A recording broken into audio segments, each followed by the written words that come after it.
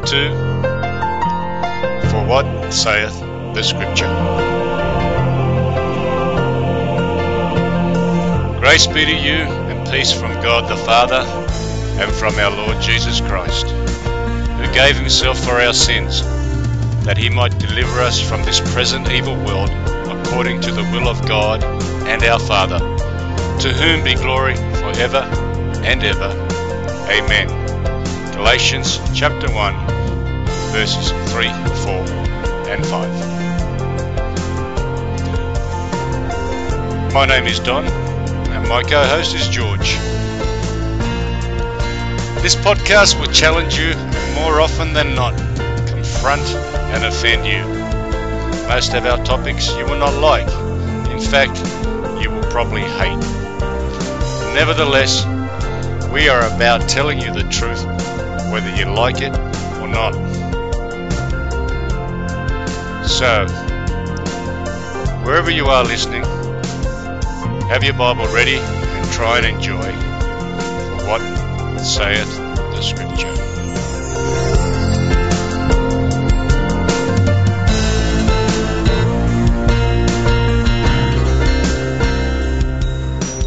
It's Friday, 11th of October, 2013. How you going, George? Pretty good, Don, yourself? Yeah, pretty good. How was your week?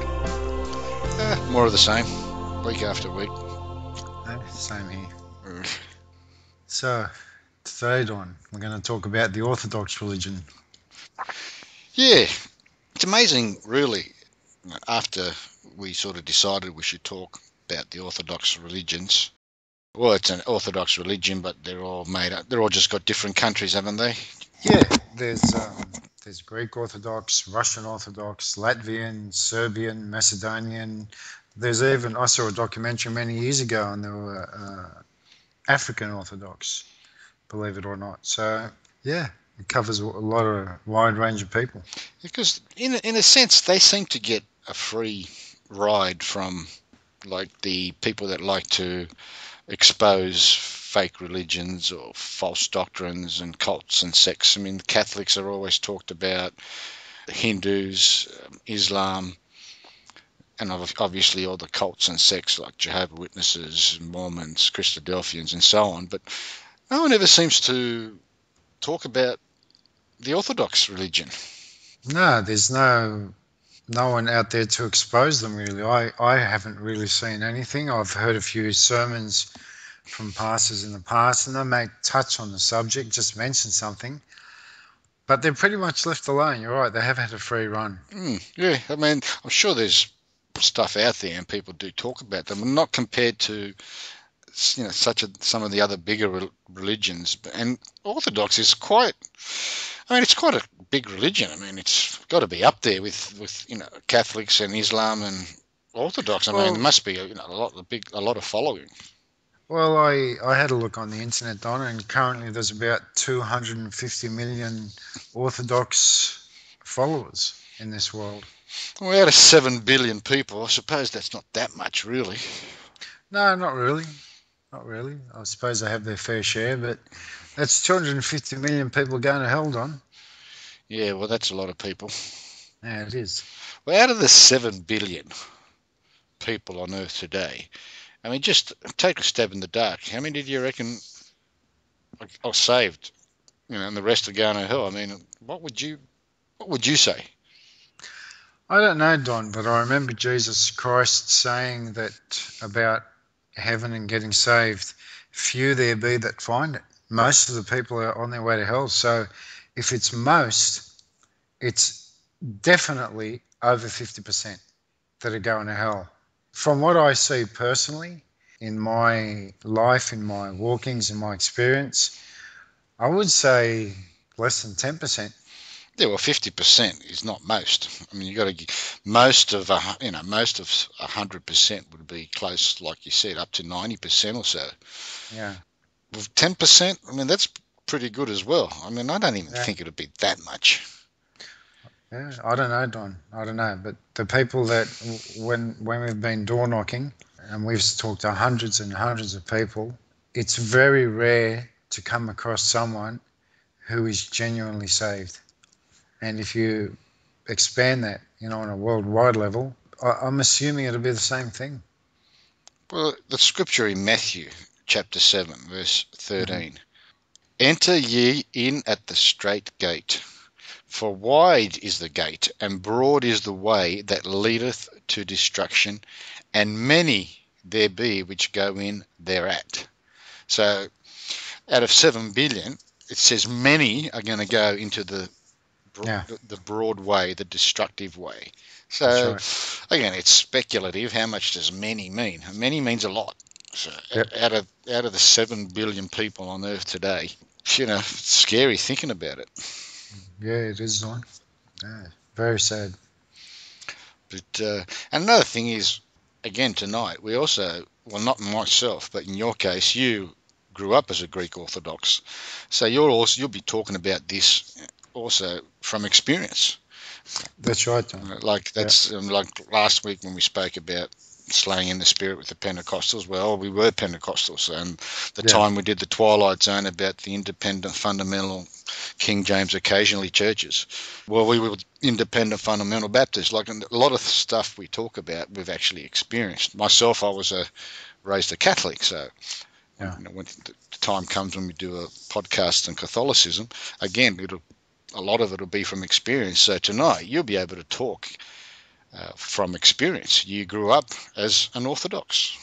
That's right, Don. I did, and it's just a bit of a side note, but you were born a Catholic. I was born an Orthodox. Another person was born charismatic. Another person was born into Islam, into Buddhism, into Hinduism.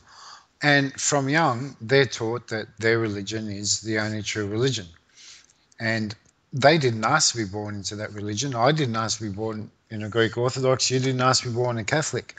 Now, if, for example, the Orthodox religion is the only true religion, and if you do everything that they say to do, you get to heaven, then God is unjust because no one asked to be born into a false religion, true?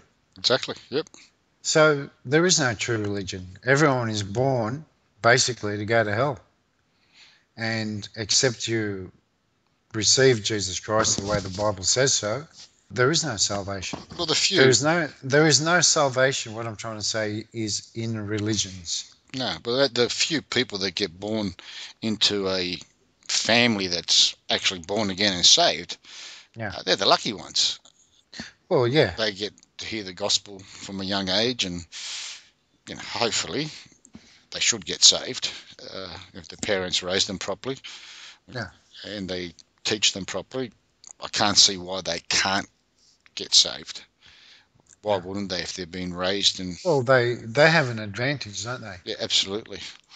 Yeah. That's what people say about God's not fair because someone that gets born in an Islamic country, what chance have they got to find the truth if Christianity is the truth? I said, well, like yourself and myself, we were born I was born in a Catholic religion, and I ended up finding the truth.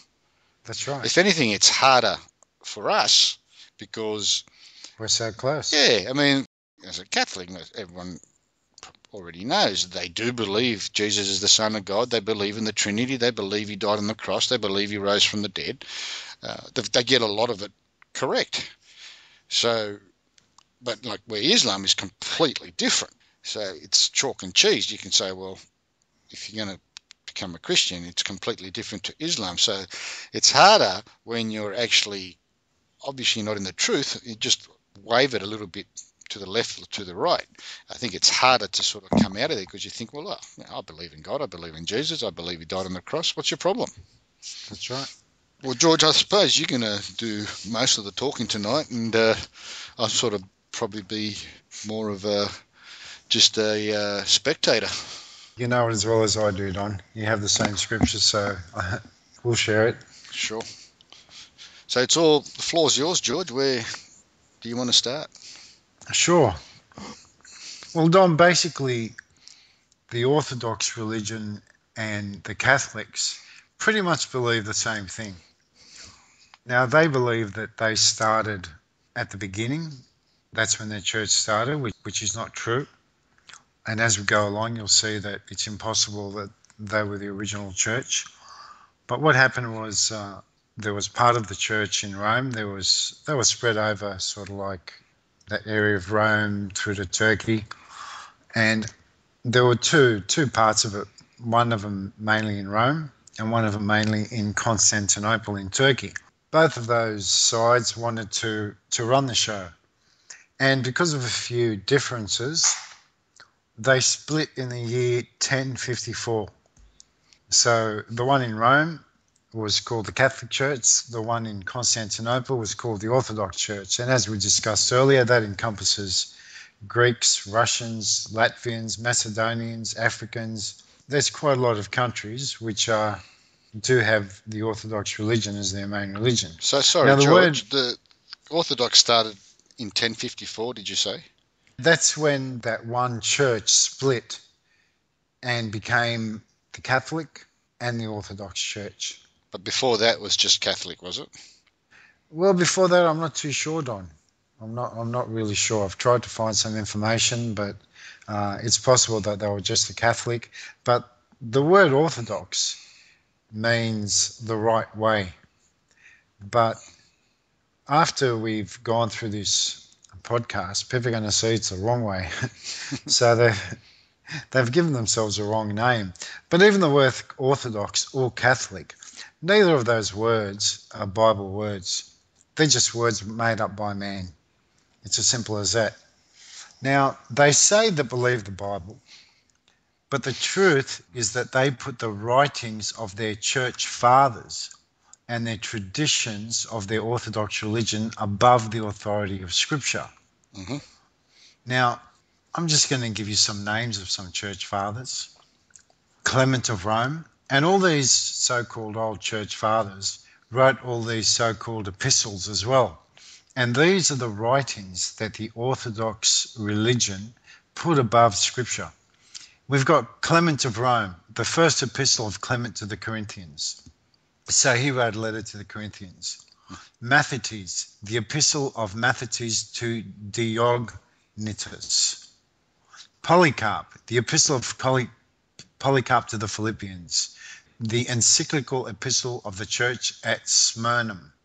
Ignatius, the epistle of Ignatius to the Ephesians, to the Magnesians, to the Trallians, to the Romans, Philadelphians, and so on and so forth. Barnabas, the epistle of Barnabas, Justin Martyr. There's Chrysostom, there's Irenaeus. There's many of these guys. Now, the important thing to note here, Don, is these men were Greeks, Romans, Egyptians, Syrians, Africans, but they were all Gentiles. Mm-hmm. Now, you may ask, so what? What is that important? All right. In Romans 3, chapter 3, verses 1 and 2, Paul says, or the Word of God says, "What advantage then hath the Jew? Or what profit is there of circumcision?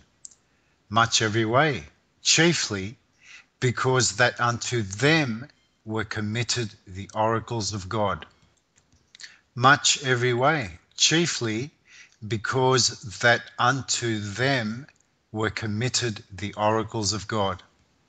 Now, oracles are sayings or words or something of someone, and they're given to someone to write down. Now, all these men, which the Orthodox religion put their faith in their epistles, they're all Gentiles. God didn't give his oracles to any Gentiles. So basically, we can immediately dismiss the writings of these men as they are non-Jews.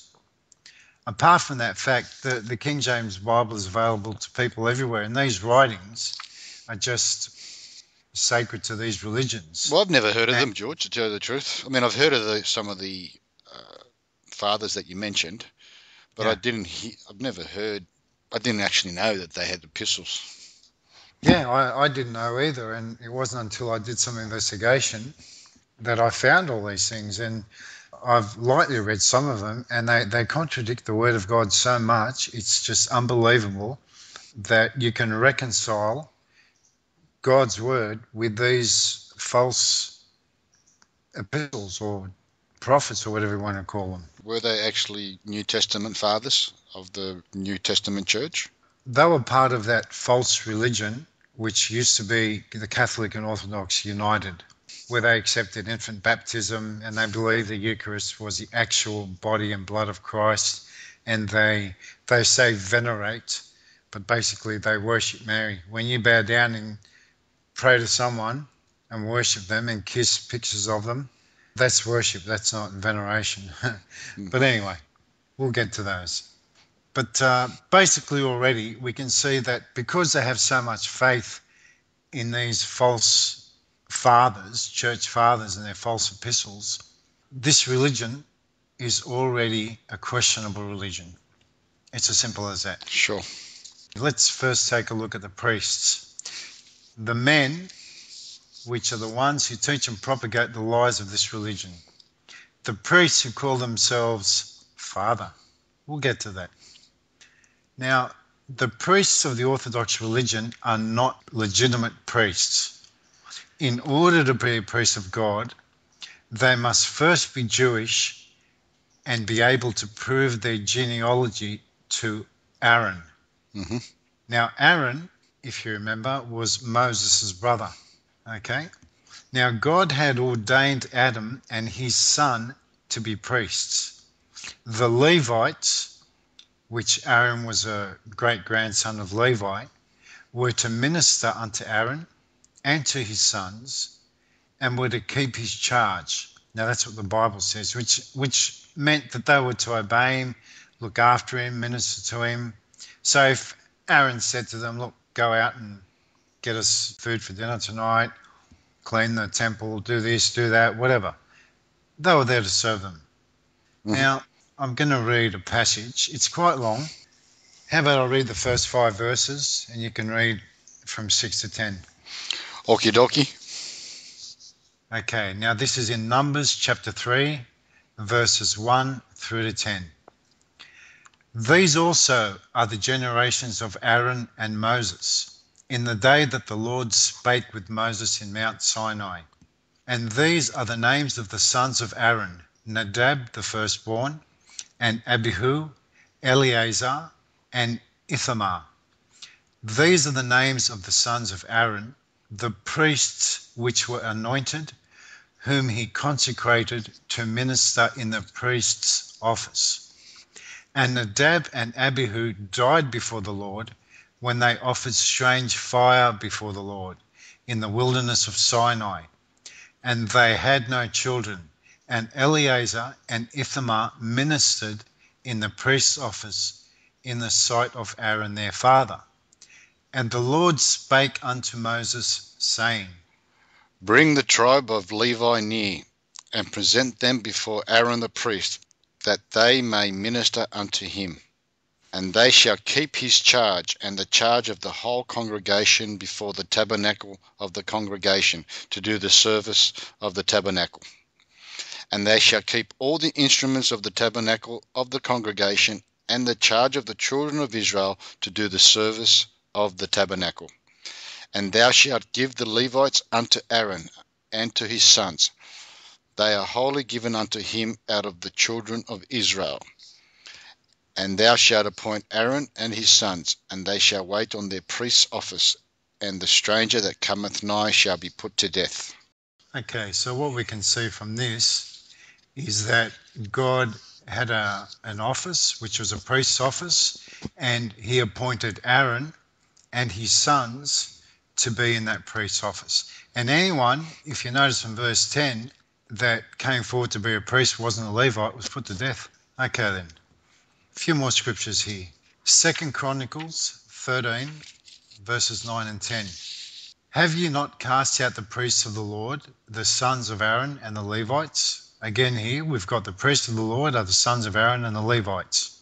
And have made you priests after the manner of the nations of other lands, so that whosoever cometh to consecrate himself with a young bullock and 7 rams, the same may be a priest of them that are no gods. So people that came forth who weren't the sons of Aaron and the Levites, coming forth from other nations, they're priests of no gods.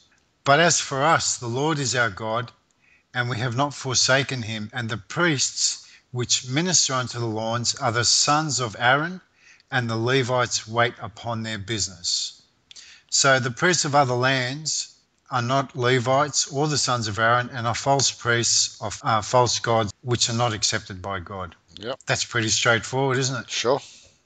Okay, well, why don't you read Ezra chapter 2, verses 61 and 62, Don? No worries. And of the children of the priests, the children of Habiah, the children of Koz, the children of Barzillai, which took a wife of the daughters of Barzillai the Gileadite, and was called after their name. These sought their register among those that were reckoned by genealogy, but they were not found. Therefore were they, as polluted, put from the priesthood. Gee, that was a tongue twister, Don. Good grief. I think we needed Alexander Scooby there. Yeah. But as you can see there, Don, in order to be a priest of God, one must prove that their genealogy traces back to Aaron, the brother of Moses. And this is in verse 62. These sought their register to be registered as priests among those that were reckoned by genealogy, right? But they weren't found. Like, they couldn't find them and say, yep, you're in the line of Aaron. So they were polluted and they were put out from the priesthood. Okay? Yep. So basically, priests before the Old Testament, okay? And in the New Testament, as a matter of fact, every saved person is a priest, and Jesus Christ is our high priest. But why don't we take a look and see what God has given us in the New Testament? Because the priesthood was for the Old Testament. You had to be a son of Aaron, you had to be a Levite, and you had to prove your genealogy to Aaron. Well, let's have a look and see what God's given us now in the New Testament. Okay. Ephesians chapter 4, 11 and 12. And he gave some apostles, and some prophets, and some evangelists, and some pastors and teachers, for the perfecting of the saints, for the work of the ministry, for the edifying of the body of Christ. Now, had God given us priests, he would have said so there, wouldn't he? Exactly, for sure. It doesn't mention priests. Doesn't mention in that priests. list. It pretty much covers everything: prophets, evangelists, pastors, teachers. If, like you said, if he was going to put priests, that's where he'd put it. That's right. But he doesn't, and he didn't. Okay, let's have a look. Why don't you read out 1 Timothy and Philippians on and see what other offices of these men God has given us. Okay, 1 Timothy 1:11. Whereunto I am appointed a preacher and an apostle and a teacher of the Gentiles. So God has given preachers, but not for Christians, Don. A preacher is to preach to the unsaved. So when someone preaches to the unsaved, he's not a pastor, he's not a teacher, he's a preacher. All right? Sure. Philippians 1:1. Paul and Timotheus, the servants of Jesus Christ, to all the saints in Christ Jesus, which are at Philippi, with the bishops and deacons. Well, there you go. There's two offices in the church, a bishop and a deacon. And the bishop basically is the pastor, and the deacons are those members of the church which are just below him, The senior members. The senior members, exactly. They have some sort of authority.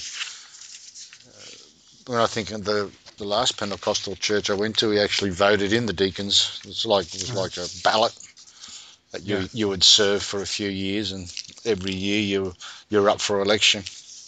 Yeah. I suppose that's okay. I don't think I have a problem with that. No, I don't have a problem with it either. I have a problem with the Pentecostal church, but yeah. Oh yeah. I'm talking about the way they sure.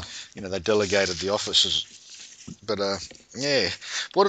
One question, George. In the Catholic Church, the priests, they don't marry. But in the Orthodox Church, is it the same? No, it's not the same. This is one of the differences that they split over. Oh, okay. In the Catholic Church, are you going to mention that later? No, I'll mention it now. Okay. Well, the Catholics believe that their first pope, Peter, which was never in Rome, as they assume, Peter never went to Rome, Paul did, but nevertheless, they believe that Peter wasn't married. But it's quite clear in the scriptures that Peter's mother-in-law is spoken about. Now, that means that Peter was married, but they don't accept that. Whereas the Orthodox see that and say, yeah, he was married, therefore we can marry. So that's basically it. Uh-huh. I mean, you know, the Catholics, where they got wrong about Peter being single, the Orthodox got right. But that doesn't mean because they got one thing right that everything else is right. Everything else is wrong. No. Yeah, but they are allowed to marry. And so they have children and have families. Like, Yeah. okay. Well, Yeah. that's, yeah, like I said, that's good, because it's crazy how the Catholic priests are celibate, and look at the problems they had with Exactly. pedophilia and homosexuality and stuff. It's Yeah. okay. Sorry, go on, Georgie. No, that's fine, Don. I don't mind sign tracking. It's good fun. We get to bag people and we'll learn a few other things along the way. Well, actually, now that you mention, I remember when I was in the Catholic Church. I thank God now that I actually didn't do what I had. We had a strong desire to be one of the altar boys. When we used to go to mass, you'd see these little boys collect the wine and ring the bell, and I really desired to do that. It's just like, oh, I'd love to do that. Thank goodness. I don't know. I think my mother did ask the priest at one stage that if my boys could do it, but it just didn't happen. But thank goodness for that, because who knows what could have happened. Yeah, you're not wrong, Don. Praise God you won't. Yeah. Because, like I said, I was young. I was probably 5 or 6, so who knows? I wouldn't have understood what was happening. Yeah, that's true. And the guy was a priest, and, look, you need to do this. God wants you to do this, and you think, oh, okay. Yeah. He's the priest who, got to do what he says. Yeah. Shock. And that's probably what a lot of people, what a lot of young boys believe, and it's very sad. But anyway. Well, Don, look, another term that the Orthodox priests are referred to, as well as the Catholic priests, is the term father. Okay? Yep. Now, I'm going to read something in Matthew 23, verses 1 through to 9. How about I read the first 4 verses and you can read from verse 5. Now, what people need to understand here is that Jesus Christ is talking about the Pharisees and the scribes, which were the priests and the religious leaders of the time. Okay? All right then. Matthew 23, verses 1 to 9. Then spake Jesus to the multitude and to his disciples, saying, The scribes and Pharisees sit in Moses' seat. All therefore whatsoever they bid you observe, that observe and do. But do not ye after their works, for they say and do not. For they bind heavy burdens and grievous to be borne, and lay them on men's shoulders, but they themselves will not move them with one of their fingers. But all their works they do for to be seen of men. They make broad their phylacteries, and enlarge the borders of their garments, and love the uppermost rooms at feasts, and the chief seats in the synagogues, and greetings in the markets, and to be called of men, Rabbi, Rabbi. But be not ye called Rabbi, for one is your master, even Christ, and all ye are brethren. And call no man your father upon the earth, for one is your Father which is in heaven. Have you noticed on what the Jews call their religious leaders? Rabbi. Yeah. And what do the Catholics and Orthodox call their priests? Father. Right. Well, the Pope's called the Holy Father. I know, and Jesus Christ referred to God the Father once as the Holy Father before they took him in the Garden of Gethsemane. Mm. And yet they call this wicked man Holy Father. The Holy Father. Well, he's God on earth. Wouldn't like to be in his skin when he faces God. God on earth wearing the garb they wear. Yeah. When you see those hats and things and robes, and it's like, like especially at Christmas when they're walking down, St. Peter's, is it St. Peter's Cathedral there? Yeah. The stuff they're wearing, they just look, I don't know, it looks like some sort of Ku Klux Klan meeting or something. I know. The high hats and, I don't know, I don't get it. Yeah. It's weird. No, it's just ridiculous. Anyway, I'll just tell you a little story, Don. One of my experiences from many years ago. It was probably about 30 years ago when I first started to get involved in the Pentecostal movement. I told my dad, and he wasn't very happy. He was a very proud Greek Orthodox man. He hated priests, never went to church. Why did he hate the priests? Well, there were a few incidents that happened when I was a lot younger. One of the priests came around to our house when we were just kids, and this priest was known to be a bit of a sleazebag. He came around to ask my mum if she could get involved in some church function. I can't remember what it was about. But anyway, when my dad got home from work, because my mum was home by herself, all her boys were at school, my dad was at work, she was at home by herself. And my mum told my dad, his blood started to boil, hit the roof. He drove over to the church, grabbed the priest by the scruff of the neck, and threatened to beat the living daylights out of him. And your dad was one big dude, man. He was a tough guy. Yeah. But yeah, he said to him he had no business coming to our house when he wasn't home, when my mum was home alone, and he had every right to do so. But anyway, that particular priest was my Greek school teacher. He hated my guts because of that, and I used to cop it quite a bit from him. But anyway, it was funny. Just another side story. Once before class, me and one of my mates put a bucket of gravel on top of the toilet door, so whoever opened it, it would just fall on them. Beautiful. Guess who it fell on? He came in the class, and he had little bits of gravel in his big thick beard. Anyway, I copped it for that.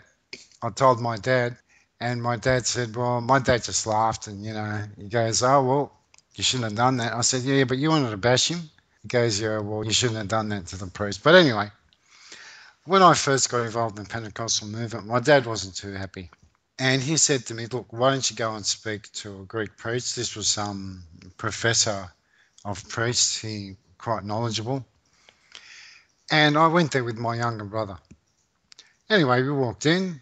I wasn't trying to be smart or anything. Walked in, it was a Saturday afternoon, and the priest was there with another guy. They were discussing something.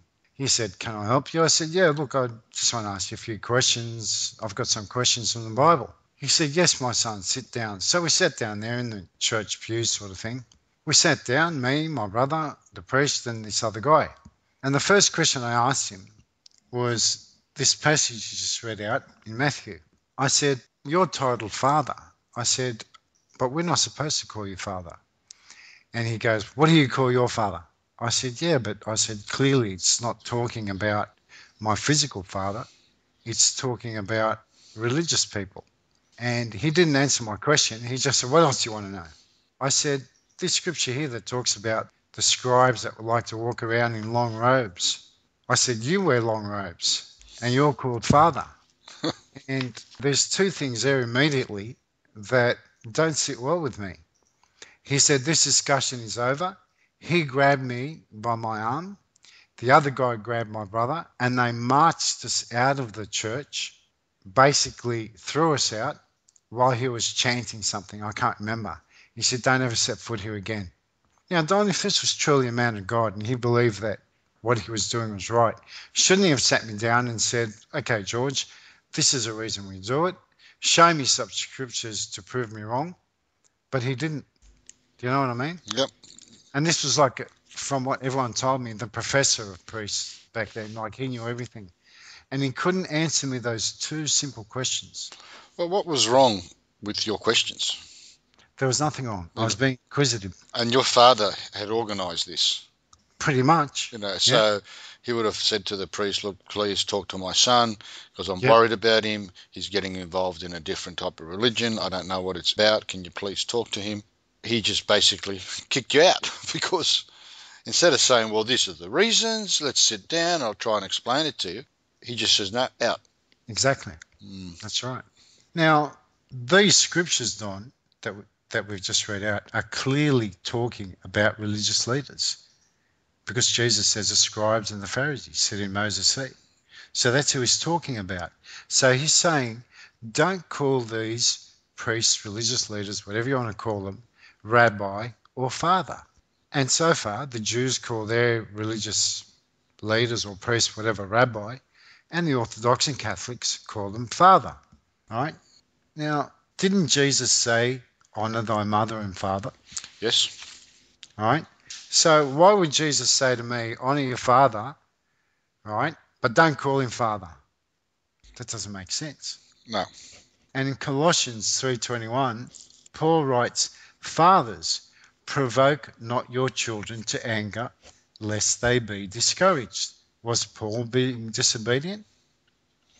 No. No, he wasn't. So clearly, the scriptures are referring to religious leaders who like to be called father. Well, the context of those scriptures that you read, it's clear, like you say, it's talking about religious leaders. That's right. It's not talking about your biological mother or father. You have to see the context of what he's talking about. That's right. And in this particular case, he's definitely talking about religious leaders, because what are rabbis? They're religious leaders. That's right. And father. I mean, he covered both of them. Yeah. So far, what we've seen is these people blatantly disregard Scripture. So obviously, we're starting to see a pattern here that Scripture is not important to them. Would I be fair in saying that? Sure. Well, there's two simple ones that they completely ignore. Priest that you went to see didn't even want to answer it. Well, what's he going to say? Exactly. He didn't want to answer it because he couldn't answer it. Yeah, exactly. All he could do was throw you out. What's he going to say? The Bible's wrong? You can't say that. That's right. Well, let's have a look at another scripture, Don, here in Luke 20:46. Beware of the scribes, which desire to walk in long robes, and love greetings in the markets, and the high seats in the synagogues, and the chief rooms at feasts. Now, I'm pretty sure this goes the same for Catholics. I haven't had much experience with Catholic priests, to be honest. But the Greek priests that I've seen, whether they be at weddings, at funerals, at so-called christenings, which is a load of absolute rubbish, whenever you see them there, they're all always arrogant. They put their hand out for people to kiss. If they put their hand out, it's not to shake their hand. They want you to kiss their hand. And wherever they go, people suck up to them, and they're at the best tables and they get fed first. And it's just amazing. I remember a funeral that I went to earlier this year. After the funeral, you know how people gather at a hall and they have some nibblies afterwards, some finger food and that. But they were waiting for the priest to come out and bless the food. It was a long day. They'd been at the funeral service, to the church, the drive back to the hall. The food was all out there set up. The priest was back there probably before anyone. And he was out the back chatting to someone, and he knew that everyone was waiting for him to bless the food. I wasn't. I was ready to go and eat. But I thought, just for politeness sake, I'd keep my mouth shut. And they were waiting for him, and he knew, and he was just out the back room, and he was picking. He had a few nibblies out the back there while he was chatting with someone. It took him about 45 minutes on. The food had gone cold and soggy. And then he came out. People were starving. People, you could hear them whinging, oh, where's the priest? When's he going to bless the food? What's happening? We're hungry with this, with that. He just didn't care, Don. It's their arrogance. You know what I mean? Yep. And they just make me sick. Well, you're saying you didn't. It's the same with the Catholic priests. I don't know about. I can't remember them putting their hand out for people to kiss. I do think actually when you get confirmed, you do kiss bishop's ring. I was very young at the time, but they love exactly what this scripture says. They love to be greeted in the marketplaces. They love to have the best seats. And same with the weddings. Like if the Catholic priest came to the wedding festival, he would have the best seat in the house. Yeah. It was always the way. Another word that these priests like to be called on, and I'm sure it's the same in the Catholic religion, is reverend. They're even called Reverend Father. Yes. Why don't you read Psalm 111, verse 9? He sent redemption unto his people. He hath commanded his covenant forever. Holy and reverent is his name. Now, that's obviously talking about the Lord. Yeah. So what's his name, Don? Holy and reverent Is his name. is his name. So these priests, right, which are not legitimate priests, who like to be called Father, where Jesus said, call no man Father, speaking of religious people, call no man Father, and Reverend is God's name, they are priests which like to be called Reverend Father. So basically, these men have basically no credibility for what they claim to be. What was They the, are what was the gone. priest's job in the Old Testament? And what were they to do? The priest's job was basically to serve God, to minister to God, and to be basically a middleman between men and God, so that, for example, men would bring sacrifices for the priest to sacrifice to cover their sins for the following year. Mhm. All right. And the priest would offer up sacrifices to God, and they had certain things that they had to do in the synagogues, and that was their function, So he was a mediator in a sense. pretty much. And in the New Testament, it says there's only one mediator. That's right, the man Christ Jesus. In the New Testament church, there is no need for a priest. No, not at all. But somehow these guys are still around thinking that they are the mediators between man and God. Mm-hmm. And they're still doing religious rituals and Yep. I mean they do obviously they're not doing burning sacrifices or anything. Well, they're burning incense. But they're doing some sort of religious ritual. Yeah, yeah, oh yeah. And there's no burning of incense done by any New Testament Christian. And with None the of the apostles masses, did it. well, you guys didn't call them masses, or do Well, they call them masses? they call it liturgy. Which is similar. Was it in the current language, or did like Catholicism? I think it was only in the 50 years ago. That was all done in Latin. Before, up until 50 years ago, everything was done in Latin. Most people didn't even know what was being said. Yeah, put it this way: we used to go as kids. I've had to go to a few funerals out of respect for a family or something, but I didn't particularly want to be there. But you never understand what they're saying. A lot of it's in archaic Greek. So basically, you just go there and keep looking at your watch, hoping it'll finish soon. Yeah. You know. But anyway, How long did a service go for in the Greek Orthodox Church? oh, too long, Don. It could go for 2 hours. Really? I could go for 2 hours. Well, at least the good thing about a Catholic service was only about 40, 50 minutes. Yeah. You know, it's pretty. It still took forever though. But compared to a Pentecostal church, it's 2 or 3 hours. It's a nightmare. How long did they go for? Why? Oh, forever and ever. And the preacher just wouldn't shut up sometimes. They just kept going. And then they had to have the altar call and the music and some more songs. It's crazy. Sunday night, you had to go to work the next day and you're there still, it's like 10 o'clock at night and it's still going. Yeah. Drive you crazy. Right. So Oh, really, crazy. so if you go to an Orthodox, what's it called, a liturgy? Yeah. That's what you call it when you go to a church service?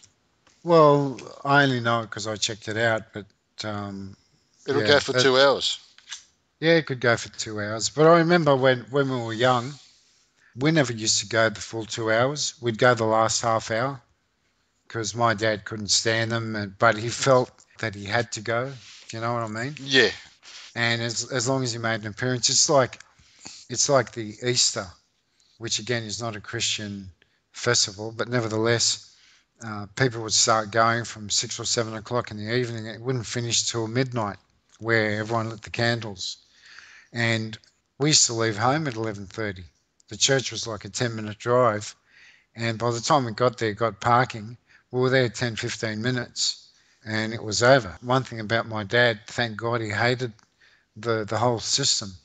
It was weird. He could see the hypocrisy. He could see the priests, how money hungry they were, and they weren't. He knew they weren't men of God, but he felt like the religion is right, not the people in it. Do you know what I mean? Sure.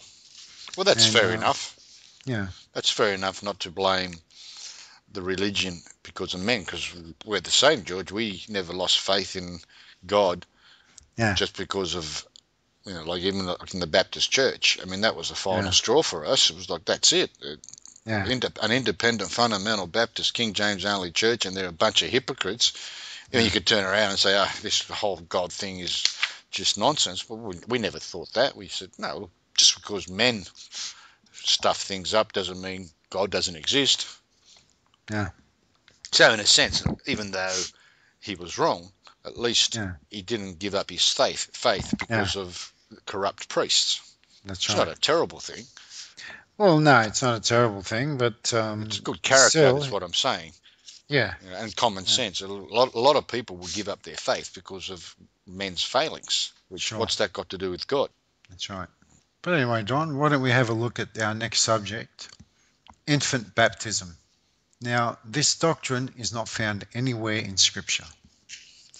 This practice is something that the church fathers gave the okay to many, many years ago. The Orthodox believe that the new birth, in other words, a person is born again, takes place at baptism. They also believe that the baby receives the Holy Spirit and is sealed by the Holy Spirit at baptism. Now, what happens at this event? And Catholics have got them, Orthodox have got them, I know a lot of other so-called Christian religions have got them, is what's called a godfather or godmother. Okay? Mm-hmm. Now, what this God, again, this word is not a scriptural word, it's a man-made word. What a godfather or godmother is, they're basically like a sponsor, which makes a profession of belief or accepting Christ or believing in Christ on behalf of the baby. Okay? Now, I'm sure the Catholics do that. I know the Orthodox do that. So basically, when this baptism takes place, the baby has no knowledge of it, do they? Of They're course not. just babies. They don't know what's going on. As a matter of fact, I haven't seen one baby that doesn't scream and shriek and kick and shout and scratch. Well, probably what's going on. Yeah, I haven't seen one kid that sits there placidly with a smile on their face thinking this is nice. But anyway, so basically, this is not the will of the baby, it's the will of the parents of the baby, true? Yep. And the family. You know, oh, you got to baptize your kid. Yep, got to baptize it. Kid's got no say in it. Let's not let him grow up and decide what he wants to be. We're going to do this. We're going to make him a Christian. All right? So, why don't you read John chapter 1, verses 12 and 13, Don? But as many as received him, to them gave he power to become the sons of God, even to them that believe on his name, which were born not of blood, nor of the will of the flesh, nor of the will of man, but of God. Wow. Look at verse 13, Don. They were born not of blood, right? So basically that means that if you're born into a saved family, doesn't mean you're automatically saved. You have to get saved at some stage, true? Mm-hmm. All right. Nor of the will of the flesh. Did your flesh want to do right by God? I know mine didn't, right? But my inner man wanted to get saved. True? Sure. So your flesh resists God, doesn't it? Yes. It All right. wars against the spirit and wars against God. That's it. Look at that third one. Nor of the will of man. Well, that cuts out godfather and godmother and sponsors and parents, doesn't it? Yep. But of God. Mm. Right? So basically, when they say, oh, we're doing it on the baby's behalf, just that one scripture. Well, in verse 12, it also says, even to them that believe on his name. And how does a baby believe on God? That's right. It can't. I mean, doesn't know Can't anything believe yet. on God. That's right. Do you remember anything of when you were a baby? I don't remember anything before 4 or 5 years old, Don. Yeah, I mean, I remember probably bits and pieces. Yeah. Maybe when I was 3 or 4 years old, I suppose. There's little bits and pieces I think I can remember, but not when I was a baby. Yeah. I don't remember ever. I don't remember my parents changing my nappies or anything like that. It's just something that's just not, it's not in my memory. That's right. So basically, Don, baptism is a work. It's not a faith, it's a work. Now, how do they baptize in the Orthodox? All right. They dunk the baby 3 times, completely immerse it in water. So I it's know not the it's not the baby sprinkling. Catholics. No, the Catholics. I know they sprinkle. So is They that one of the complete- reasons they left? Or was that another reason? that's one of the reasons. Yeah. Uh-huh. So they completely dunk them, but they dunk them 3 times. Once in the name of the Father, once in the name of the Son, once in the name of the Holy Spirit. Right, completely underwater. Completely underwater. Well, at least they got that part right. Well, they got that part right. Yeah. Yeah. But again, it's like you said, how can a baby believe on his name? And Can't. it's not. It can't. And it's not of the will of man. So that rules out infant baptism already. But let's look at a few other things. Baptism is a work. It's not a step of faith. It's an actual work that we do. It's not something, you have to believe in your heart and this and that. It's simply an outward work. Yep. And Ephesians 2, 8 and 9, for by grace are you saved through faith, right? They believe that babies are saved by being dunked, and that's a work, and it's not by works. For by grace are you saved through faith, and that not of yourselves. It is a gift of God, not of works, lest any man should boast. Now, in 1 Corinthians 1:17, Paul says a very interesting thing here. Paul, the greatest Christian, wrote most of the New Testament. For Christ sent me not to baptize, but to preach the gospel, not with wisdom of words, lest the cross of Christ should be made of none effect. Now, Don, if baptism gives the new birth and seals one with the Holy Spirit, wouldn't you say that was a pretty stupid thing that Paul said? Yeah, sure. For Christ sent me not to baptize. I mean, that's a whole idea that Jesus Christ came, he died for our sins. Now, if baptism saves, if infant baptism saves, well then that'd be the dumbest thing Paul ever said. Sure. I mean, even as a born again Christian, it's an ordinance from God. It's got nothing to do with our salvation. Nothing at all. If you get saved and somehow you don't get baptized before you die, you're still saved. That's right. It's just something God does like us to do as a saved believer. But if somehow you missed it or forgot, it's no big deal. Well, it's something God wants us to do, but like you said, it doesn't save us. But what happens also at baptism, Don, at the infant baptism at the same time, is holy chrismation. Now, the baptism, the Orthodox believe, is being born again, and holy chrismation, which happens at the same time, is when the baby, after being baptized, then receives the Holy Spirit and is sealed by the Holy Spirit. Yep. Why don't you read Ephesians 1:13? In whom you also trusted, after that ye heard the word of truth, the gospel of your salvation, in whom also after that ye believed, ye were sealed with that Holy Spirit of promise. So when does a person get sealed with the Holy Spirit? After that ye believed. Can a baby believe? Nope. No, a baby can't believe. No, it's impossible. Imagine the Greek Orthodox religion was a tree. I think we've basically taken to it with a really sharp axe, and that tree's about to fall. Yeah, it's just all these traditions. So it's very similar to, so far, it's very similar to Catholicism.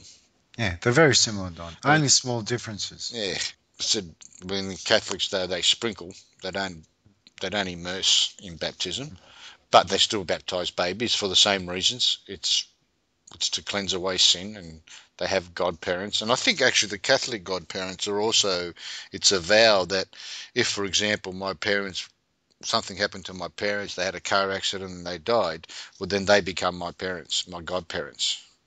Fair enough. Yeah, so they give a vow that if anything happens to my parents, well, then they adopt me and they raise me. Yeah. Whether that will happen or not, I doubt it. Yeah. I've never heard of anyone doing that, but Yeah. I suppose it never happened in my circles. No one I know actually probably died where the children had to go be adopted by the godparents, but maybe it happens. Maybe they do it. I don't know. Yeah. That is another reason. So when someone asks you, can you be a godfather or godmother, it's a big deal. It's a big responsibility. Yeah, it sure is. Definitely is. We're just going to show another scripture here, Acts 10, verse 47. Now remember that they believe that the baby's baptized, he's born again. In other words, he gets saved. Then he receives the Holy Spirit and is sealed by it. Acts 10:47. Can any man forbid water that these should not be baptized, which have received the Holy Ghost as well as we? So Paul's saying these people have received the Holy Ghost, so they're saved. So he's saying, well, can anyone refuse water that should be baptized? They've already received the Holy Spirit. So it's the other way around to what the Orthodox believe. You know, did God change his method of operation and forget to tell us? It's true. Actually, when you get saved, you receive the Holy Spirit, and then then you're baptized. Then we, said, as an ordinance, we obey God and get baptized. That's right. Where here they're baptizing you first, and then you receive the Holy Spirit. That's right.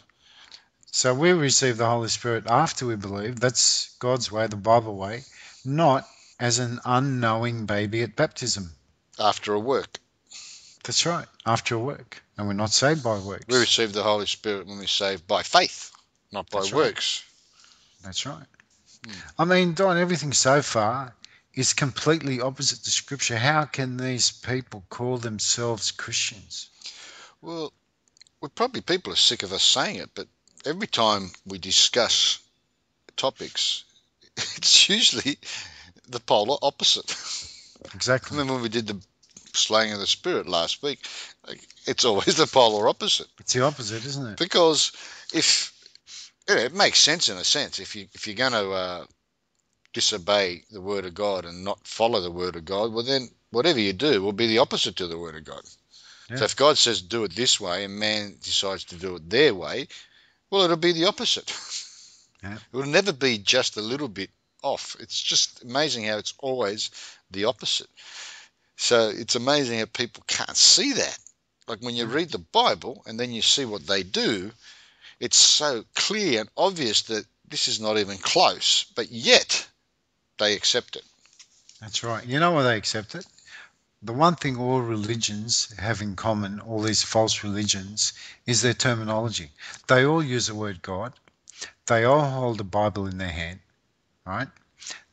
Whether it's the King James or a modern version, which is a false Bible, nevertheless the people think it's the word of God. They all use the word God, Jesus Christ, Holy Spirit, God bless you, do the right thing, love thine enemy, all that sort of thing. So the people figure, well, everything else they must be doing is right too. Little do they know that everything else, like you said, is the opposite, the complete opposite. And they figure, well, if this man's using words like God and Jesus Christ and Holy Spirit, they must know what they're talking about, so that's good enough for us. So, Don, if we're not saved by baptism, what are we saved by, right? Let's have a look at a few scriptures. Romans 1:16-17.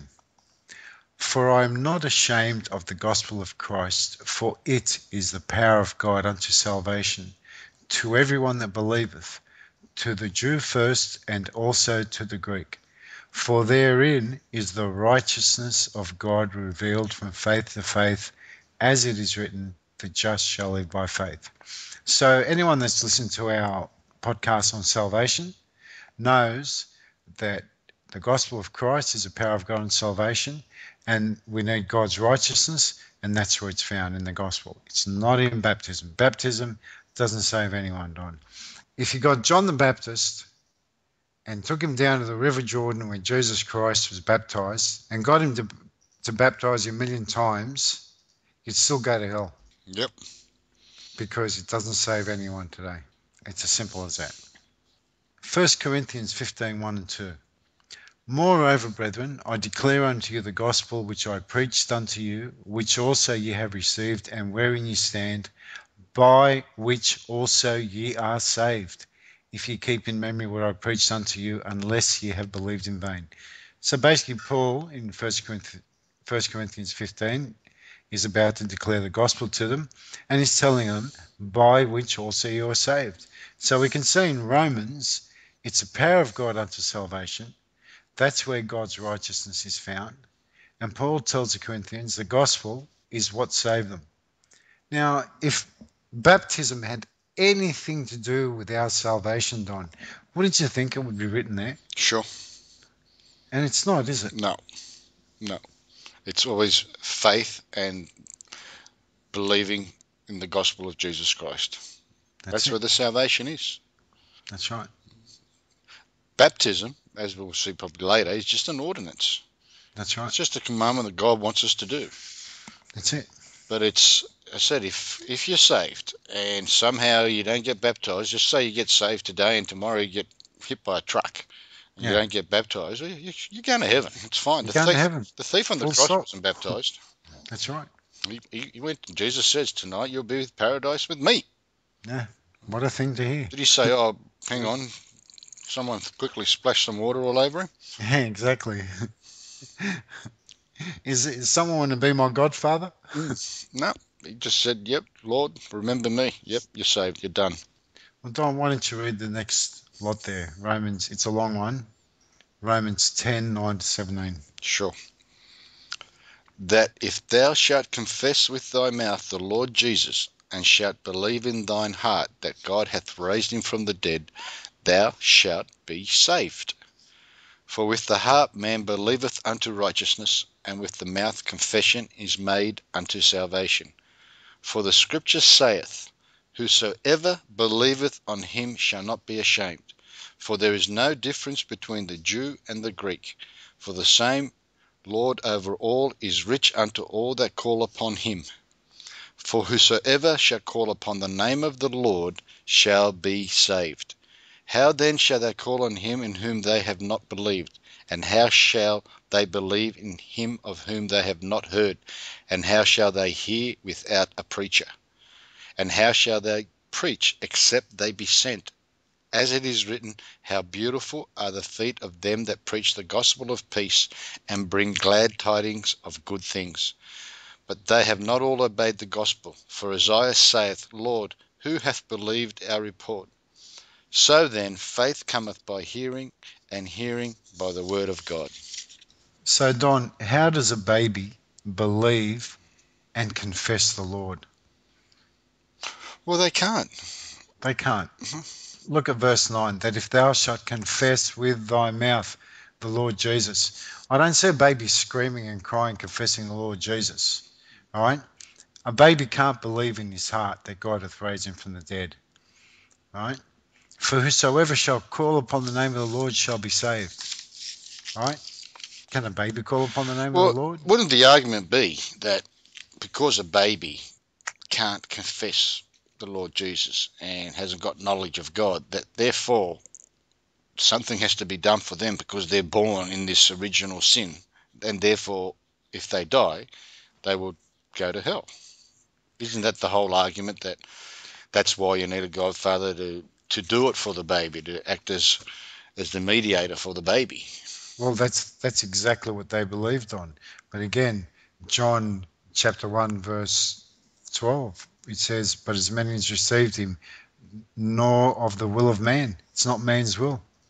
So if a baby dies, I mean, they haven't been saved. No. So what happens? Well, they go to heaven. Why? There's no knowledge of sin. Yep. Because God doesn't impute sin where there is no knowledge. So it's like someone who's mentally retarded on. We've seen them. It's very sad to see people like that who they're just that mentally retarded they don't know good from bad. God will not impute sin to that person when there is no knowledge of sin. Sure. Well, they don't understand the Lord. They don't understand anything. They can't They don't understand anything. be accountable for something they don't know anything about. That's And right. babies are not accountable because they haven't sinned. That's right. I mean, can you imagine a mum, with a going in the shopping trolley in the supermarket, and they sit the babies there on the trolley, right? And the mother turns around for a minute. This little kid reaches out and grabs a chocolate bar. Sees a chocolate bar, yummy. Reaches out and grabs it and shoves it in his pocket. All right? I'll save it for later. All right? Technically, he's stolen that, hasn't he? Yep. Does he know it? Nope. What kind of God would say, you've stolen that, that's it, you're going to hell? But that's what the Orthodox believe. They believe that God, they must have a very low standard of God, because if they believe that God would send an innocent baby into hell, that's not the God that we believe in. So when does a child have knowledge of sin? I don't know, Don. I don't know. I mean, there must be a point in time where a child is held accountable. Yeah, but I guess that's up to God. When God knows a child's heart, when they've sinned against God and they know it, maybe they're accountable from then. Well, I think there is a way in the scriptures. Mm-hmm. If you look in the Garden of Eden, Adam and Eve, when God created them, they were naked. Yeah. And they didn't feel naked, and they weren't ashamed. They weren't ashamed, yeah. But once they sinned, it says that they knew they were naked. And they were ashamed. And they were ashamed, and they put fig leaves. Is that right? They covered themselves. Yeah, that's right. And that's when God said to them, why are you hiding from me, and so on. So I think it's my opinion, but it is based on scripture, that when a child, eventually, when a baby is young and naked, they look innocent. Yeah. Like you'll see baby photos that they're naked, and people have always got photos of their babies in the bathtub and so on. And it's innocent. Yeah. But there'll come a point in time when that child, say it's a girl, a daughter, they will be ashamed in front of their father. Yeah. They will start to realise they're naked. That's when they've crossed over. So it could be right. Could be at different ages. And the same for a boy. At some point in time, the child will not want their parents to see them naked. Then I think that's when they've crossed over, and now they need to be born again. Yeah, that's a very good point, Don. Very good point. For what saith the Scripture. For what saith the Scripture. So that's just an observation that people sometimes think, when does a baby or when does a child have knowledge of sin? And if you have children, when your child, you walk into their room and they get angry, like, oh, why didn't you knock? Because they were naked or whatever. That's it. They've crossed over. Now they need salvation. They need to be born again because they've got knowledge of their nakedness. And that's what happened with Adam and Eve. When they sinned, they had knowledge of their nakedness. So when a child sins and they have knowledge of their nakedness, that's it. Salvation is necessary. Before that, if they died, they're fine. Yeah. And it could be at different ages for different children. So it can't be a specific time. It'd probably be roughly within this certain amount of years, but it'd definitely probably be different from different children. Yeah. Anyway. And again, Don, once that child does know, God's not going to allow it to die and send it to hell and go, you're going to hell. He's going to give it opportunities to get saved. Sure. God is not a respecter of people. That's right. Everyone says that, therefore everyone will have the same chance. Yep. So anyway, basically the Orthodox believe that baptism washes away sins. Now in 1 Peter 3:21, it says, the like figure whereunto even baptism doth also now save us. Now, if you read up to there, you think, well, it does save us. But in brackets after that, it's got not the putting away of the filth of the flesh, but the answer of a good conscience towards God by the direction of Jesus Christ. So it doesn't wash away our sins. It's just a good conscience towards God. So basically, once you get saved, God wants every Christian to do that. right? Yep. And we should do that. So it doesn't wash it away our sins. What it is, it's a figure or it's symbolic of the death, burial, and resurrection of the Lord Jesus Christ, right? Which God wants a believer to do for the answer of a good conscience towards God. Now, one of the main reasons the Greek Orthodox used to justify baptizing babies is that in the Old Testament, the Jews circumcised male babies. Yep, I can see where they're Okay? going with this. Yep. All right. Now, they used to circumcise the baby boy at 8 days old to justify this heresy. Now, the problem here is, Don, if that's the case, why then do they baptize baby girls as well? So they Yeah. actually baptize at 8 days old, is it? Even in the No. Kids can be baptized up to 2 years old. right. Okay. So It does, as long as they're a baby. uh-huh. That's one of the reasons they use to justify infant baptism. Because the Jews did it to babies, so we need to baptize the babies. That's right. So they consider that as like some form of circumcision. I Or guess so. It's just like they relate it to it. Yeah, related to circumcision. And if they do that, well, then they have no reason to baptize baby girls. Yeah, sure, but they do. But they do. And also, Don, if baptism is needed for salvation, like you said earlier, how did the thief on the cross make it? Well, he must have got. Did he get some sort of special dispensation for it? No. That's right. Exactly. It's not necessary for salvation. Yeah. But it's like we just read. It's just an ordinance from God. It's something He wants us to do. And That's when you're right. saved, there's so many things we can't do. But being That's baptized, right. it's pretty easy. Yeah. You just got And to. what it is, yeah, go on, Don. I'm just saying, all you got to do is get dunked. I like to obey the easy ones because they're easy.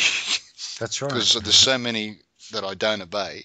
Therefore, Yeah. when I get these easy ones, I'll obey those ones pretty easily. I mean, come on, yeah, dunk me, and if that's what God wants me to do, I'll do it. No big deal. That's right. What's the problem? That's right.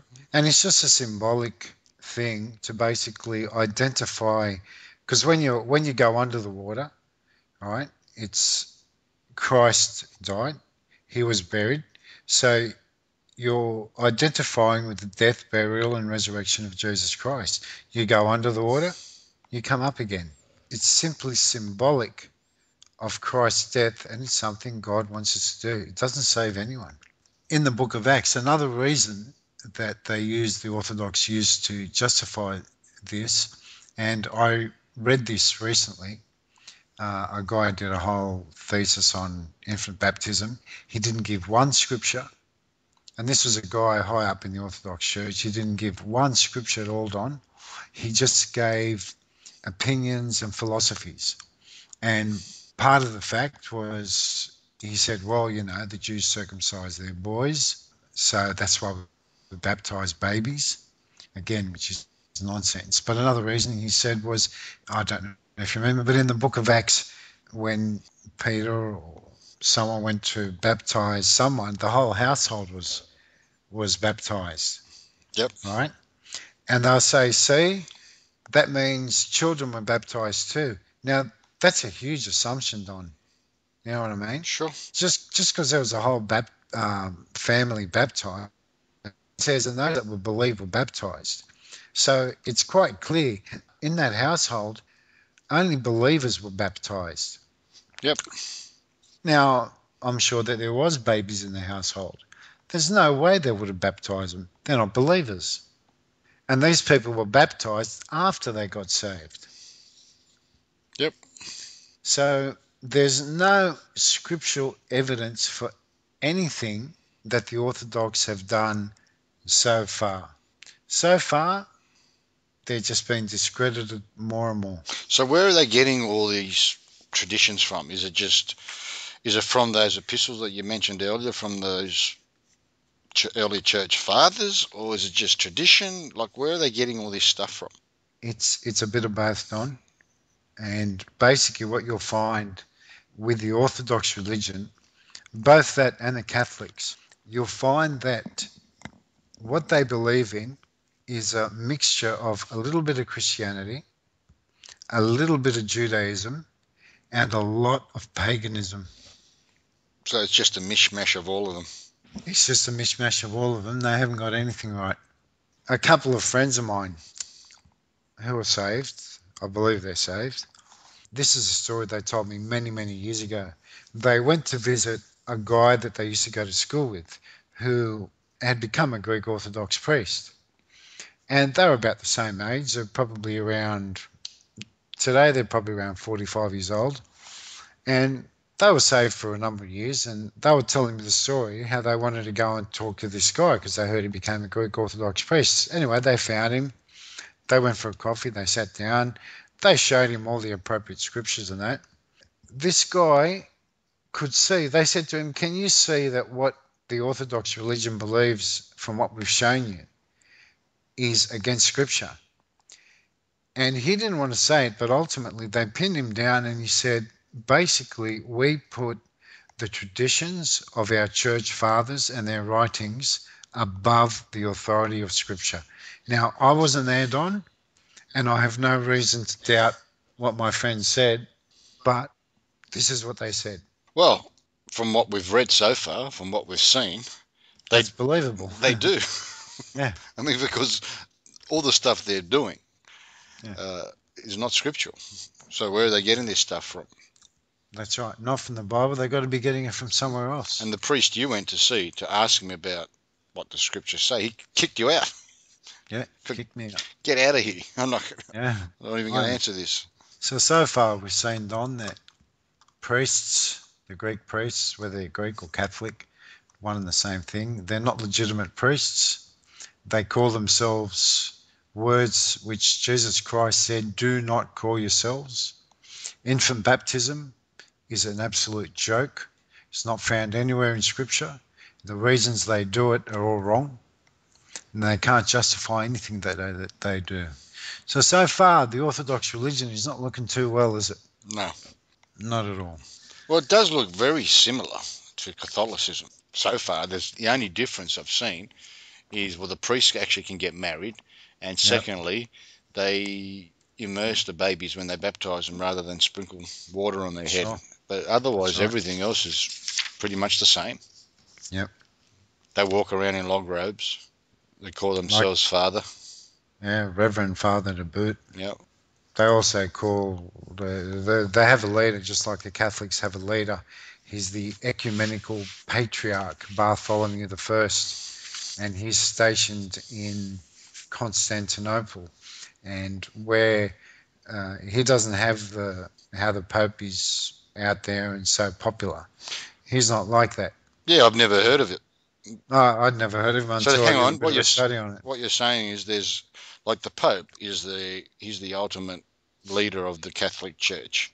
Yes. Like, there's Catholics in every country in the world, and each country has cardinals and so on, but then it'll always lead back to the head man, the Pope. That's right. So have the Orthodox got a head man? Yes. And that's what you're talking about. Yes. So all the different Orthodox religions of all the different countries, he's like the head man.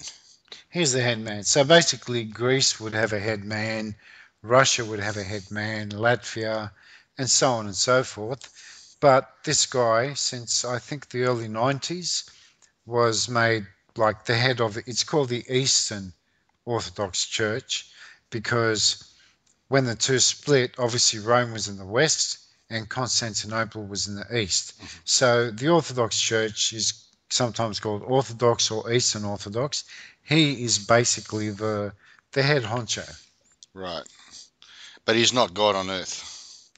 No, they don't believe that. Right. And that's another one of the reasons that I suspect they split, because the Catholics do believe the Pope is God on earth. And what's his name? Bartholomew I. That's not the name he was born with. He's actually a Greek fella. But just like when the Pope becomes a Pope, he takes on the name of one of their, I don't know, so-called saints. The Greek guy's taken on a name from someone else. And does he live in some sort of palace or something like the Vatican City or anything like that? I'm not sure, Don. I'm not sure, but he's probably does live in some opulent surroundings. Yeah, like you said, they keep very quiet Yeah, under the radar. I mean, everyone knows the Pope, but like I said, I've never heard about a head honcho of the Orthodox religion churches. I didn't even know if they had a head person in their country. yeah. What's the head man called in the country? They're usually called patriarchs, Don. Patriarchs. Okay. Yeah. Like a patriarch is like the father of an organization. Like in Catholic, I think they're called cardinals. Yeah. I don't think they're called cardinals in the Greek. Right. Patriarch. Yeah, I could be wrong, but nevertheless. Nice name, Patriarch. Yeah. Yeah. Well, it is. It's very, very. Like I said, the similarities are definitely there. Yeah. And I'm sure there's probably a lot more. Yeah. But I mean, there are differences, but doctrinally, I don't think there really is. No, not really. I mean, they're also into works. Well, that's what their salvation is all about, Don. It's faith and works. And as you'll see towards the end of this podcast, I'm going to give some quotes of these church fathers. Well, it's clear what they believe in. Basically, what the Orthodox believe is that salvation is a process, and you're born again at birth. You're born again at baptism. You receive the Holy Spirit at baptism, which is called the Holy Chrismation. And then throughout your life, you've got to attend church, partake of the sacraments, which include the Eucharist, which is that nonsense about eating and drinking the body and blood of Christ, confession to priests, which is non-scriptural, and that has pagan origins. Basically, there's a few other things, but as long as you do all these things, you'll ultimately get to heaven. And even if you don't, when you're dead, the priest will pray for a fee, of course. Will pray you into heaven. So even after you die, Yeah. the Oh, priest can do certain prayers for you to get out of. What do you get? Like the Catholics believe in purgatory. Do Greeks also have a purgatory? no. The Orthodox, they don't. So where does the person go? Straight to hell or heaven? Hell. So if they're in hell, they can get prayed out of there. Yeah, if they're in hell, they can get prayed out of there. And I've seen so many funerals where the priest says all these words and this and that. The poor grieving widow actually puts her hand in a wallet and takes out a sum of money, whether it's $20, $50, $100, and the priest puts his hand out and actually takes it because he's praying that person out of hell into heaven, making sure he's going to heaven. And you know what? That's exactly what Jesus talks about in Matthew chapter 23. Remember when he says they devour widows' houses for a pretense? That's right, because they're getting these people at the most vulnerable time. That's right. They will pay anything. Yeah, exactly. Like especially imagine a grieving mother that lost its son. Yeah. They would sell their house. They would sell everything they own if they could pay the priest money. If the priest said to them, "Yeah, look, if you give me a lot of money, I'll pray for your son every night." Yeah. And what mother wouldn't do that? Exactly. And they just take it. They got no conscience. None whatsoever, Don. That's why when we were speaking about that Pastor Skiff also from the Baptist Church, same thing. Yeah. They've got no conscience. They take advantage of people. They don't care. They don't, like I said, I don't know how they sleep at night. Probably pretty comfortably in their, rich opulent houses. Yeah, it's very, very sad. Yeah. Just a side note, a common friend of ours, he used to give quite a lot of money to the Greek Orthodox Church, to this one particular priest. He hit the roof when he found out that this particular priest bought his son a Porsche. I mean, how blatantly obvious is that? That's just like a slap in the face to boot. It is. And I'm talking about, he immediately stopped giving not even a cent. I preached the gospel to him recently, and first time was about 3 years ago, and it was very uncomfortable. But the second time it was for a good hour, and he actually listened. Whether it was just humouring me or not, I don't know. But anyway. So these priests, they're actually all pretty wealthy. They're loaded, Don. They're absolutely loaded. So the I don't know if you know about the financial situation. I know that, like in the Catholic Church, that the money somehow does end up going to, it goes up further up the ladder till it gets to the higher authorities. I don't know exactly how it works, but each parish will have, the priest has to give the money, I think, to the bishops, and the bishops give it to the cardinal. I think it goes all the way back to Rome. Mm-hmm. So is that what the Orthodox religions are called? Do they call them parishes? Or is there a different word for it? I'm not sure, Don. I've been out of that religion for so long. I'm not really sure, And to be honest with you. so do you know about the money? Like, does it stay with each church? Like, if the priest of a certain church of the suburb, say a Greek Orthodox church in one of the suburbs, Yeah. Is he the owner of that church and he collects all the money, or how does it work? I think so. They do help some poor people, but if you look at the churches themselves on the inside, Don, they're adorned with gold. Everything's gold. There's just so much gold in the place. It's not funny. Really? I'm surprised that people don't break in and Well, steal it. I was about to say, well, really? Is it full of gold? Full of gold, I Don. thought it was just fake gold. No, it's full of gold. Gold everywhere. Hmm. Now, that's people buying and paying for certain things, thinking that that's going to get them into heaven, giving the priest money. These priests are pretty cashed up. And they get paid for weddings.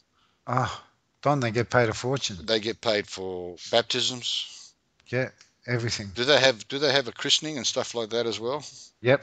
Like Well, the holy, or christening is the baptism, isn't it? christening is the baptism. Now, Yeah. what about, like in Catholicism, we have the Holy Communion. Do they have another step when the child gets older?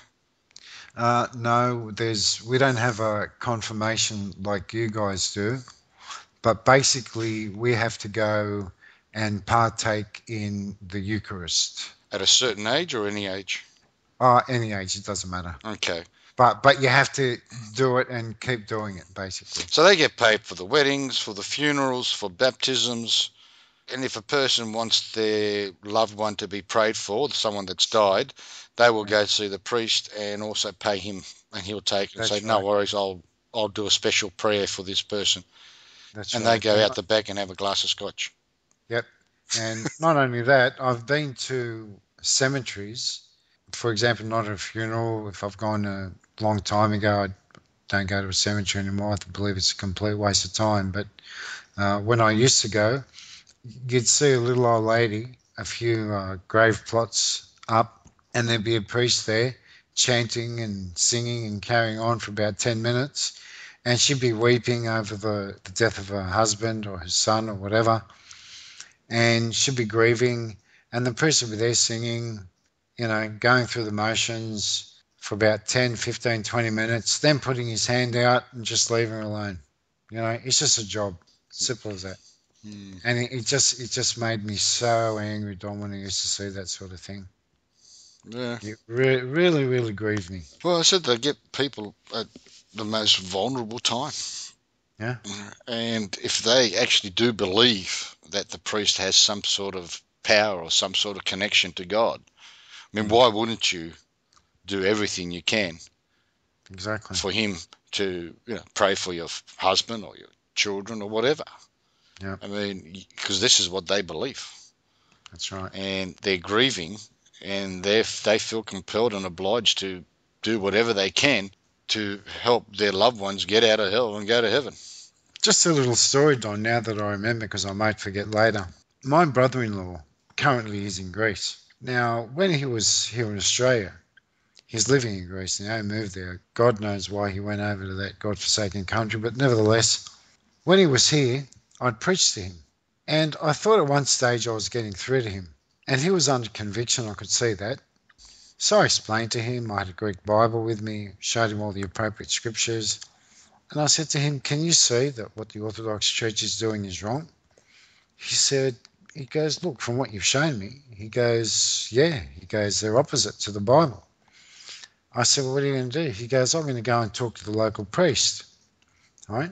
Anyway, I knew that local priest. And of all the priests that I've ever known, this particular guy was a very humble man, a very nice man. You know what I mean? He looked genuinely like a really nice fella. Well, they're the ones you got to be careful of. I know. The ones that look nice, look out. Anyway, my brother-in-law went and spoke to this guy, and I said to him, show him this scripture, show him this scripture, show him this, this, and this, right? So he went there. I gave my brother-in-law so many scriptural reasons as to why the Orthodox Church was wrong. He went to this priest and he said to him, listen, father, whatever. He goes, my brother-in-law is left the Orthodox Church and he's one of these born-again Christian guys, and he showed me this, this, this, and this. The priest didn't even bother looking at it. Do you know what he said? What did he say? He said, this guy, right, and this is a word used in Greek, which I won't use, but in English, he said, this guy's nothing but a masturbator. What, a wanker? But in Greek. You can say that word. Yeah. And you know the Greek word, right? No, I don't. Yeah. What is it? Malaka. Right? That's what he called me. The Greek priest said, this guy's nothing but that. And that's it. Right? And they had a good laugh about it. And he came and he actually told me and laughed about it. I said, are you serious? He goes, yeah, that's what he said. I said, did he show you any scriptures to prove me wrong? He goes, no. I said, that's all he said, yeah. And he accepted that? And he accepted that. Well, like, what do you say, George? Again, Exactly it's look, when you look at all the different religions, that's why these independent fundamental Baptist churches, the pastor's almost a priest. Yeah. Pretty much what he says, that's it. Yeah. Well, what's the difference? Seriously, well, if people go back and listen to the Twilight Zone, yeah, and you feel that you're in a born again church and that you don't follow priests anymore, well, you should take a second look at yourself. Yeah. Take a second look at your church. Just because a pastor says something doesn't, and it's not according to the Word of God, doesn't mean it's true. Because they say anything and do anything, and that's it. It's done. Yeah. What's the difference? That's right. There's no difference. Somehow these church leaders, whether it's Orthodox, Catholic, Baptist, they're all the same. Yeah. That's right. Well, Don and I had a couple of guys which I got saved. They were a couple of brothers. And they used to come to my house many years ago. They used to come around 7 o'clock at night, would have dinner. We used to stay up till 4 or 5 in the morning, Don. And I had to work on those Saturday mornings. And I said to them, 4 or 5, I go, fellas, I've got to get up in a couple of hours. But I loved it. I enjoyed it. And I taught them so much. And everything we've talked about on the podcast, I showed them. And they were so zealous, so keen, like full on King James, like we are. And a pastor got a hold of them and they became the opposite, Don. Oh, Pastor so-and-so said you don't have to quote scripture word for word. We don't want to be like robots and stuff like that. I told them straight, I said, these are doctrines of devils. I said, you guys have been deceived. And I said, I don't want to know you. I tried to tell them a few times, tried to show them that what they believed was wrong. And they didn't want to know it. And basically, God says, an heretic, after the first and second admonition, reject. After that, I wiped my hands clean, washed my hands, said, see you later. I want nothing to do with this. And I told him quite clearly. And that's because... And this was a King James only pastor. Because the pastor told them. Pastor told them. And that's good enough. That's the final authority. Didn't give them one scripture to back up what he said. He said to them, you don't have to quote scripture. He actually said that when a pastor speaks, it's the same as scripture. Well. Now, men get things wrong, don't they? Sure. We men, we get things wrong at times. Does the Holy Spirit ever get things wrong? Never. The Word of God is never wrong. Man sometimes gets things wrong. He may interpret something the wrong way. Right? There are some scriptures which are vague and are hard to be interpreted. Right? And when you get to those, you may get something wrong. How can me getting something wrong be the same as Scripture? Anyway, crazy. Well, we read the scriptures earlier about how these, whether they're a priest, whether they're a pastor, and what it says, and love the uppermost rooms at feasts and the chief Yeah. seats in the synagogues. Yep. Now, that's definitely true about the priests, whether it's Orthodox or Catholics. But, when you think about it, the pastors are the same. They love the uppermost rooms. If we go to a feast, they get the front seats.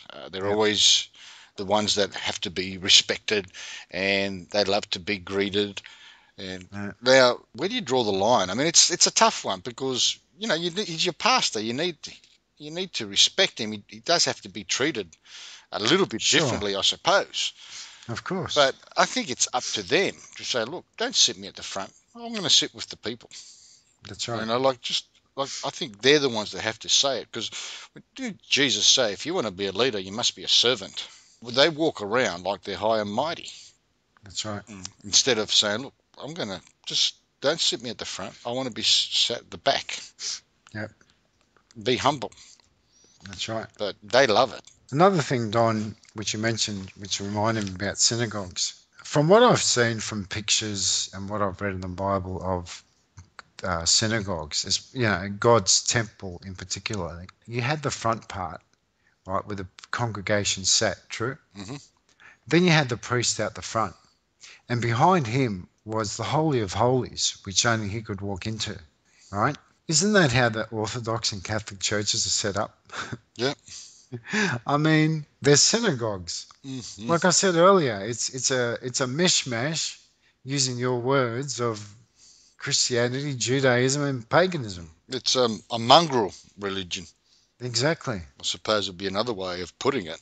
Just inbreeding of different types of religions, and they've somehow come up with this, whether it's called Catholicism or Orthodox, but it's a mess. Yeah. A bit of tradition, a bit of Christianity, a bit of, like you said, Judaism. I actually didn't think about that, but you're right. Then a bit of pagan religion, and you just don't know whether it's Arthur or Martha. But George, I think we're going to have to maybe call this one a night, because we've got so much to cover. We've still got the big guns are coming out now, Don. Mary worship. Mary, you're going to talk about Mary next. Well, see, that's going to take forever and a day. Yeah. Oh, yeah. So how about, instead of making this podcast 2.5 hours or 2 hours, let's make it a bit shorter. Yeah. It's still going to be long. It's probably going to be an hour and a half or so. Maybe we can do this in 2 parts. Yeah, definitely, Don. There's still a few subjects to cover. Look, Don, there's many things that the Orthodox and Catholic Church have in common, and things that they do which are not scriptural, and we can't cover all those things. But we're just looking at the main ones. Yeah. You know what I mean? If someone can't see that these churches have nothing to do with Jesus Christ and Christianity and the Word of God from these main themes that we're covering, well, they're lost. They're not going to see it. They're just proud and not willing to see the truth. Well, I mean, exactly what you said. If they can't see the major problems, how are they going to see the minor ones?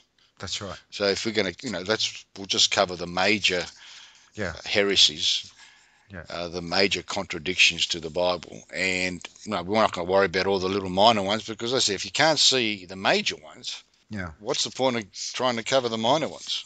That's right. Because, as you said, there's heaps. I mean, pretty much everything they do is not in the Bible. That's right. Because if their major ones are not in the Bible, obviously the minor ones are going to be, it's going to follow the origin of the major ones. As a Catholic, I can't think of anything they did that was correct, except that they believe in the Trinity. Yeah. It's about it. That's right. I can't think of anything else. That's right. Nothing else they do is from the Bible. No, it's not.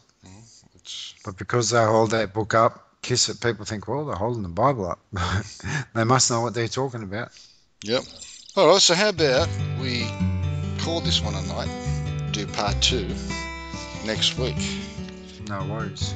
And so I can actually hear the music, and that means it's telling us that shut up, you blokes. You've Enough. said, you've said enough. You've bagged enough people. And as usual, we always got to have a dig to the King James only fundamental Baptist churches, don't we? Oh, of course. That goes without saying. Just to let you guys know, you King James occasionally independent fundamental Baptist churches, you're gonna get it all the time because you guys are the worst. Oh, yeah. I think you're worse than Catholics. I think you're worse than the Orthodox because the stuff you guys say, shocking. So no free ride for you guys. You're always going to cop. All right, Don. Well, we'll talk again next week. Have a good weekend. You too. Say hi to the missus. No worries. You too. And we'll catch up soon. Okay. See you later. Bye. For by grace are ye saved through faith, and that not of yourselves, it is the gift of God, not of works, lest any man should boast. So then, faith cometh by hearing, and hearing by the word of God. For I am not ashamed of the gospel of Christ, for it is the power of God unto salvation to every one that believeth, to the Jew first, and also to the Greek. Moreover, brethren, I declare unto you the gospel which I preached unto you, which also ye have received, and wherein ye stand, by which also ye are saved, if ye keep in memory what I preached unto you, unless ye have believed in vain. For I delivered unto you first of all that which I also received, how that Christ died for our sins according to the Scriptures, and that he was buried, and that he rose again the third day according to the Scriptures. For all have sinned, and come short of the glory of God. Therefore, being justified by faith, we have peace with God. But God commendeth his love toward us, in that while we were yet sinners, Christ died for us. Wherefore, as by one man sin entered into the world, and death by sin, and so death passed upon all men, for that all have sinned, that if thou shalt confess with thy mouth the Lord Jesus, and shalt believe in thine heart that God hath raised him from the dead, thou shalt be saved. For with the heart man believeth unto righteousness, and with the mouth confession is made unto salvation. For whosoever shall call upon the name of the Lord shall be saved. To God only wise be glory through Jesus Christ forever. Amen.